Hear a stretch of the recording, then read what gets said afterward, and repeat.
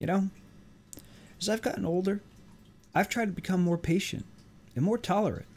But this Clip Studio submodel sucks. I ain't getting out of bed today. Keep waking up from the previous night. Okay, so I said I'd get back to you guys if there were any updates, and although I was just going to throw the pricing in the comments in my last video, these guys wind up finally responding to all the criticisms with not one, but 3 different web pages in addition to the first one we showed to try to walk everybody through this absolute disaster of a submodel. So they had, I don't know, a webinar of some sort the other day where basically they came through and they said, you know, they had 2 people speaking to it. So I took a bunch of screenshots of those slides that they showed and I aggregated it so I have some way to walk you guys through this absolute disaster, okay? Which is affectionately titled, How to Hose Your Customers, because that's exactly what this is. So what's changed here? A lot of nothing and some, I guess, compromise to really soften the blow of this. And this is in the way of if you purchased it before January 1, 2022, or you purchased it after 2022. There's some compromise here. So after January 1, you'll be able to upgrade to 2.0 for free. Just keep in mind that version 2.0 upgrade and what that actually means. We'll talk about it. Version 1 will continue to be supported with stability updates past the release of version 3.0. Now this is good. If you don't care about any of this stuff, any of the sub stuff, new features or whatever, and you just want to use 1.x until your device dies, that means that anything where the OS may screw it up or some kind of Windows or Mac OS update screws up, they're going to fix it. So you'll be able to still run it. Beyond 3.0, we don't know what that is yet. There'll be a discounted upgrade price for 2.0 for current owners of version 1.0 one-time purchase. That's most people. We will start a free testing program for students and so whatever, I don't know. New languages, that's great. If you're a person who fits into this category, well, that's great for you. And then just to keep it impartial here, somewhat to agree, we have to be fair. So I want to cover very quickly some of the new features they announced for those of you who are not all old and salty like me and who just want to know, look, what's in this version 2.0. So we'll skip around a little bit. I'm not going to, do this whole thing. But basically, adjustable 3D head models, which is cool if you're into that. If you use this feature, awesome. It's kind of like Poser to me, but you'll be able to do this kind of stuff. It's actually pretty neat, but I just don't use it. This looks pretty neat. You could use, I guess, videos of hand gestures, and they map right to your 3D model. I think that could be good for reference, as well. But, personally, there's apps that do this, at least for reference, so I'm not too interested in this myself, but have to represent it, right? This is a good one. We've been asking for this forever. Improvement to the text tool, wrapping, etc. I think that's a good update. Although I could argue it's a quality of life. These alignment things and things like this for images and stuff like that, I think that's cool if you do, web stuff and different things. This last one, at first I thought it was really cool. It's a simulated shading thing, almost like the automated color thing. I'm going to pause it here, though. You could see it's not really accurate. So I think if you're a beginner or you maybe you could add this into your workflow to make it quicker, where you get an idea where the lighting would hit.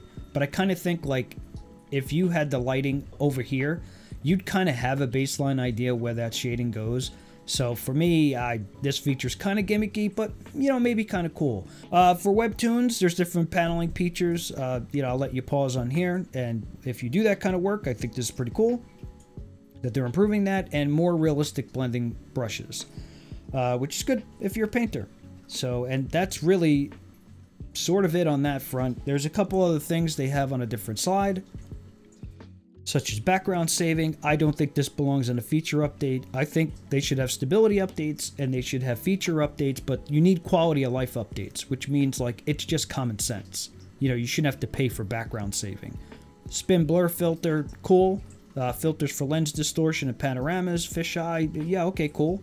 Liquefy on multiple layers. Again, I think that's a quality of life update. You shouldn't have to pay for that. But cool. That's actually really cool. So the meat of this is, which we mentioned, when are you going to get this 2.0 perpetual license? Well, that's in March. And then if you fit into this category, keep your eye on this get 6 months free of update pass, because this isn't written well, but it helps it helps figure out where they're going so you can make an informed decision. The future, the release schedule for 2.0 and onward, see, here's where it starts to sort of reveal itself. 2.0 will be released in 2023. 3.0 is going to be 2024. This is when I have principal disagreements with these companies that start to call things new versions when it's just an annual submodel. Like Photoshop, when they call it 2021 or Photoshop 2022. Yeah, there are a couple new features, but is it world changing where it's like a whole new version? You know, like, no, not really. It's just a way to get you to pay. My problem with these guys, version 1.3.0 will be available for a one-time purchase as well. Just in terms of compatibility, what will file compatibility be? There's not going to be any issues. We'll be able to use assets and cloud services. Yeah, of course you will. But this is where it gets kind of sticky.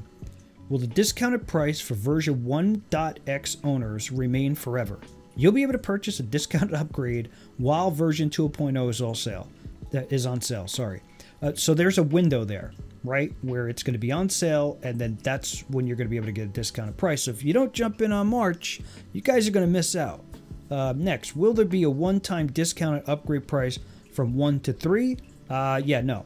So let me tell you the crux of this problem, because a lot of you guys might not care. But if you're on 1.x, or you get your, you go to 2.0, right? You do it.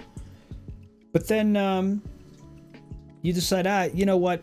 I'm going to do the update pass. I like a couple of these features, whatever. But your update pass, you just said, I don't want to be bothered with this anymore. I'm going to just let it run.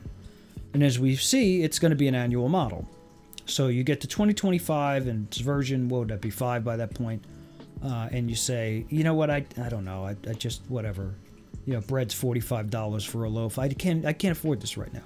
So you decide to stop paying. The problem is you're going to go back now to that version that you paid for, but then you can't get to, like, you'll be all the way back to version 2, for example. And now you can't get back to version 4 or version 5 unless you pay through all the other versions. Why is this designed this way? Because they're pushing you to a sub. This really isn't perpetual at all. The only perpetual part of it is whenever you stop paying, if you paid them for a perpetual license, you can still keep using it. But ultimately, it's a submodel. Do I need the perpetual license and the update pass for 2.0? No, you don't. So right now, I'm on 1.x like everybody else. If I just choose to go the way of the update pass, they're going to, fly me through all the other versions and all the other feature updates until I stop paying, which is a sub. This, you said that the people who purchased version 1, read this carefully. Does that include version 1 upgrade purchases? Yes, it will. It's not version 2. How do we know that? Because in the left column here, new users, it says you'll get a 2.0 perpetual license for free, plus 6 months of the update pass. So this guy has nothing to do with 2.1 and future feature updates. It's all the stuff you had before. So it doesn't read well. This is a bad slide. They should probably have taken this out. We just talked about the left side of this, right? Let's go to all the other side, which is the pure sub, that single device thing. There really isn't any kind of interpretation here. You pay per month. When you stop paying, you can't use the product. It's this middle tree where most of us sit. We talked about it already. To the left side, did you buy it in 2022? They're going to give you the 2.0 perpetual license for free. Now, I've got a question about that. Remember, we just saw that there's no, at least planned, upgrade from 1.x to 3. So my assumption would be that if they give you 2.0 for free, does that count as paid? Like, is it yours? Do you own it? For example, if I get to that same example of version 5 and I didn't pay the update pass or perpetual, sorry, I paid for the update pass, but not perpetual, do I now have to go pay for 2.0 or I start at 3.0, 4.0 until I get to 5? Like, none of this is clear, like, at all. And the reason is because they want you ultimately in either this no column or the right column. So did you buy in 2022? No, I did not. You can choose a discounted one-time upgrade to version 2.0 for free. Why? Why wouldn't you just bring everybody up to 2.0 and be done with it? Like that's the way to soften it. If you're trying to push everybody to a submodel, Don't make them pay for the same thing twice. Now, I know the comments on the last one were like, oh, they need to make money, or, you know, listen, do you realize if they just hit everybody with one perpetual upgrade price for all the people of that Clip Studio 5, how old is it now? Do you have any idea the amount of revenue that is? Like, for all these people to upgrade? Like, it's ridiculous. So I can't feel bad for a company that's doing something anti-consumer. Like, I understand they need to make money. There is 1,000 different ways to have gone about this. This is 1,000 ways on how to not to do this. The update pass, really, when we look at it, and we look at this right column, it's the same thing.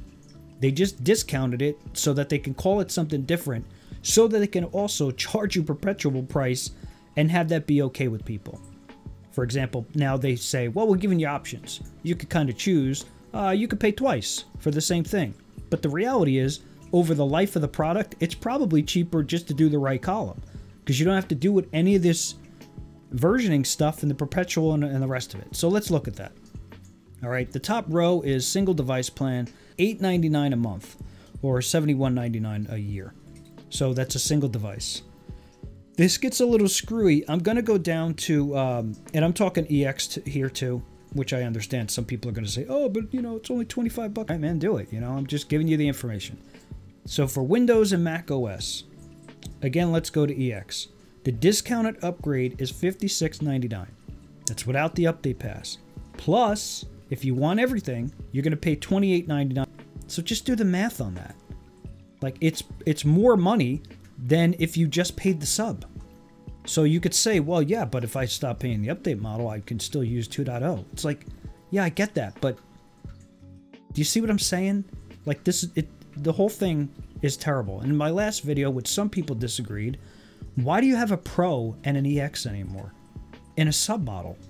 Like, who does that? Why am I paying extra from $24.99 a year to $71.99 a year for some more animation features so I could use multiple pages?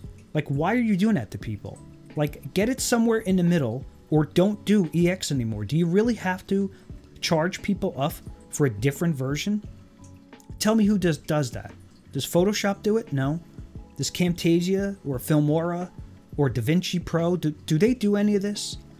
No, they give you the one version for free, which is the other main part of this thing that this idiot company completely missed on. They were really trying to push people to a submodel, especially based on equity, okay? When you can go get credit for free, and they just had a great new update, like go check it out, 5.1. They could have had where you have a free version that you could take the animation out, you could even take the 3D modeling out and the rest of it. It's just the base product.